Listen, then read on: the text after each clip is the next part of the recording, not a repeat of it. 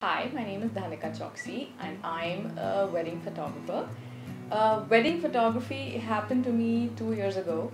Before that, I was a wildlife photographer. My approach with wedding photography is that I like to shoot a documentary where I am not even visible to the people I'm shooting, as well as a little bit of editorial where I will pose you and direct you into a natural pose.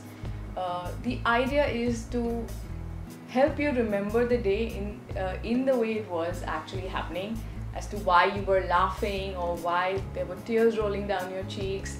That is what should happen when you look at your photographs. You should be able to remember the day exactly as it was.